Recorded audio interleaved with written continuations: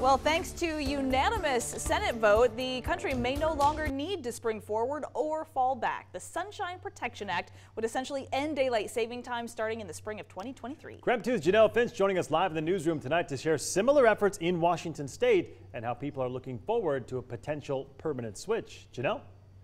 Mark and Whitney, Governor Jay Inslee signed state legislation in 2019 to end daylight saving time, but Congress stalled that progress for 3 years on moving it forward.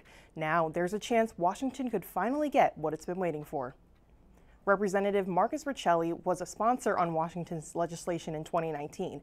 He says if the bill does not pass nationally, he predicts Washington will reignite efforts to push for the change on a state level. Riccelli says permanent daylight saving time would provide health, safety, and recreational benefits. Or for golfers like Ryan Ashby, it would provide an extra hour of playing time.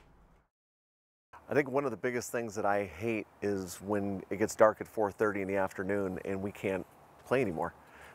It would be nice to get that extra hour in. I mean, we're limited on time anyway. I will definitely take darker in the morning.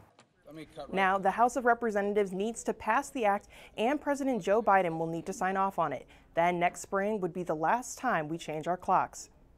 If Washington has to move forward to end daylight saving time on a state level, neighboring states California, Oregon, and Idaho could follow suit. This would be to eliminate differences within the time zone. In the newsroom, Janelle Finch, KREM 2 News.